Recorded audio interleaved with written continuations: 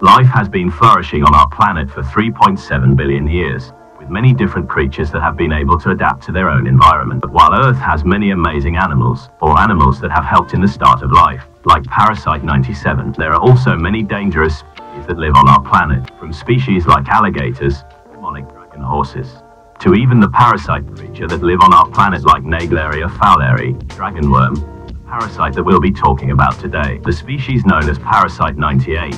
These parasites are a danger to all life on this planet, as they can mutate the host into a horrific monster. While these creatures were found on Earth, they are not from our world. These creatures came from another planet and solar system. However, we do not know their point of origin. There are 4 different groups within the Parasite 98 species. First up is the queen, who is simply known as Red Eyes. Red Eyes is the only known parasite that cannot infect people. However, she can create more parasites, like a queen bee in her own hive. The queen will also keep her parasite in check, and has complete control over the parasite, as she uses telepathic to communicate with them. Red Eyes is the biggest parasite around, as she is roughly around 60 to 59 feet tall, with a wingspan of about 90 feet to about 100 feet long. Red Eyes is the center of a collective hive mind, who has worker parasite to keep their population going. She lays the eggs of the parasite, of which start off as little dragonlings larvae. Red Eyes will communicate with her caretaker, who are the only male parasites in the hive to take care of the young. If for some reason a dragonling larva isn't growing strong, or isn't staying in tune with the queen, Red Eyes will eat that dragonling or allow the other dragonling to eat their sibling. However, if the queen is killed, then the parasite would not be able to function as a hive. There wouldn't be anyone to keep the hive members in order, which will cause the hive to slowly and painfully die out. The parasites have been sectioned off into hot zones to make sure they die off like they are supposed to.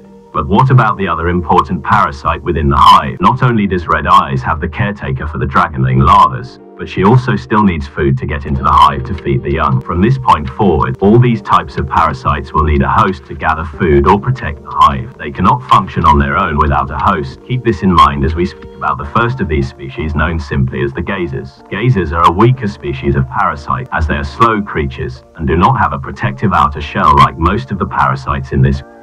If a parasite haven't found a host yet, they'll find an object, anything in its path, like shells, plastic, rocks, or whatever you can think of. Like a hermit crab, the gazer parasite will use this object to protect its sensitive body from the elements.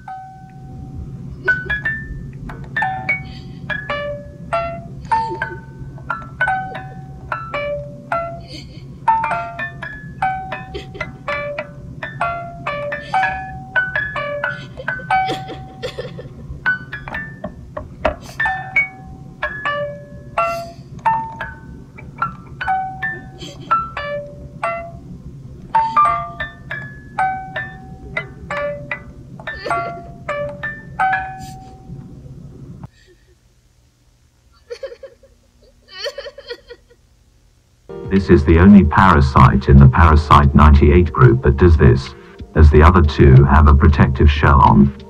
But if the gazer parasite does find a host, the parasite will abandon its object to reach its objective.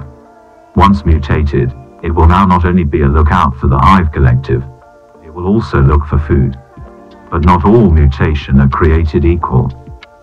While some of these gazer may have things covering up their eyes, they can still see using heat pit around their noses and where their eyes could have been. They use these heat pits to help them find prey as they are gathering food for the hive. They also use these heat pits to help them be a lookout for the hive. If gazers hear or see danger coming toward the hive, they will emit a loud screech noise that will alert the warriors of the hive to the danger. Each gazer is different to each other. While some will build defenses to fight off enemies, like the gazer zombies, some only create defenses to hunt for food. Even these creatures you need to be wary of, as they can still kill a human or other living creatures on our planet. But despite the danger that the gazer species poses to all life on our planet, they are very easy to kill and are much easier to burn than a stronger parasite. Using a normal weapon can take the gazer with ease, and burning the parasite is easier. You can use either a lighter to kill these things, or if you are either a dragonaman or a demongoling, you can use your fire breath against these creatures. As for the reason to burn an infected monster is to make sure it doesn't come back to life, and to make sure it can't spread any more of the parasite. Now, before we move on to the next of the species,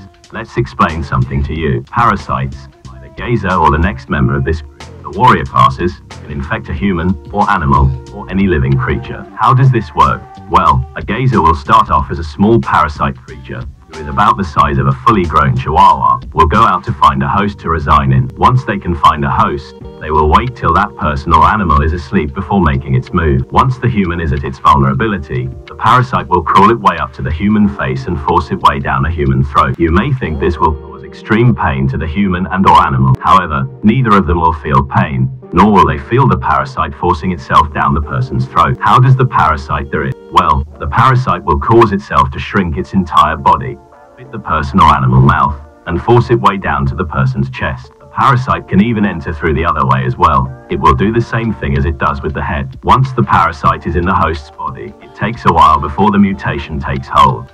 If a person doesn't have Parasite 97, like Fredniorians or imps, who are not from our world, then the mutation process will take up to 4 days.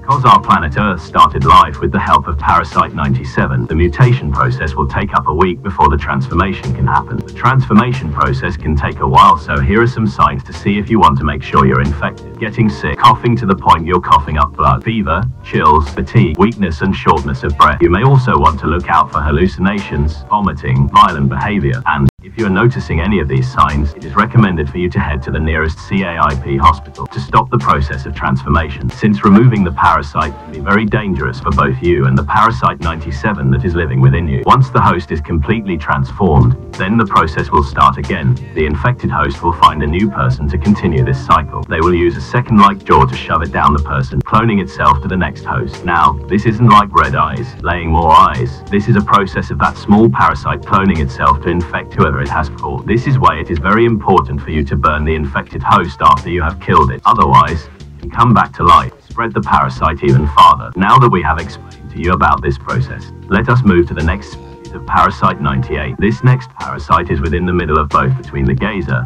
and our last type, the stronger type of parasite. The middle ground species of parasite that we're talking about is simply known as Aries, the warrior species of Parasite 98. They are more agile than their gazer sisters, and some can see normally unlike their gazer's sister. However, only one species in this group can't see, but uses echolocation to see the world around them. That creature is simply known as the Ravagers. The Ravager is the only species within the Aries species that can use echolocation to find their attacker or the next host, as they do not need to hunt for food for the hive. All the Aries species can be found around or near the hive, as they are built to protect the hive at all costs.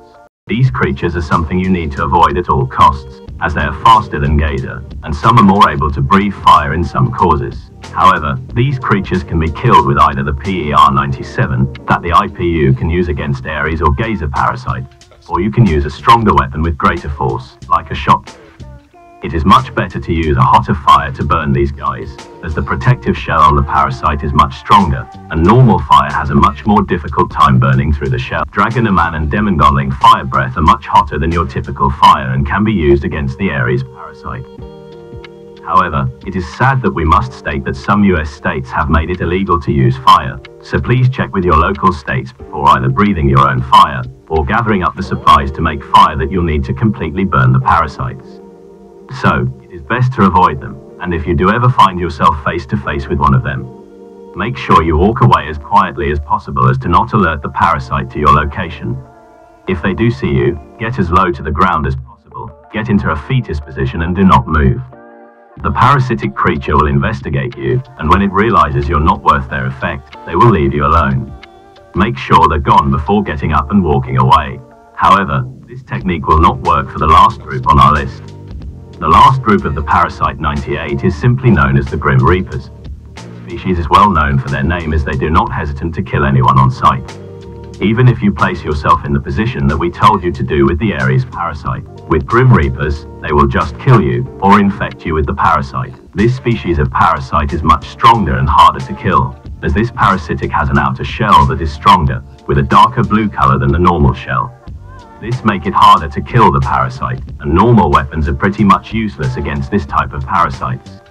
Weapons like normal firearm, PER-97 are useless against the Grim Reapers parasites like the Flamsters, Reapers, Skeletor, so it is best that you get a weapon stronger to fight off against these creatures.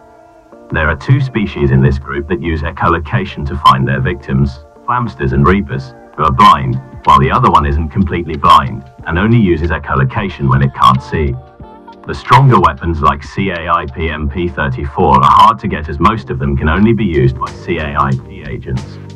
Even the most powerful weapon known as the Anti-Air is impossible to get your hands on, as this weapon disappeared when Mark Newman vanished in 1813. So please, check with CAIP to make sure what type of weapons you can get to defend yourself against any of these parasites. Now that you know the difference between weaker parasite to the stronger parasite, and you know a bit more about Red Eyes herself, you know a lot about Parasite 98 and the different species we have on these types of creatures. If you ever encounter some of these creatures, it is best to avoid these creatures at all costs. But if for some reason, you find yourself face to face with the Grim Reapers,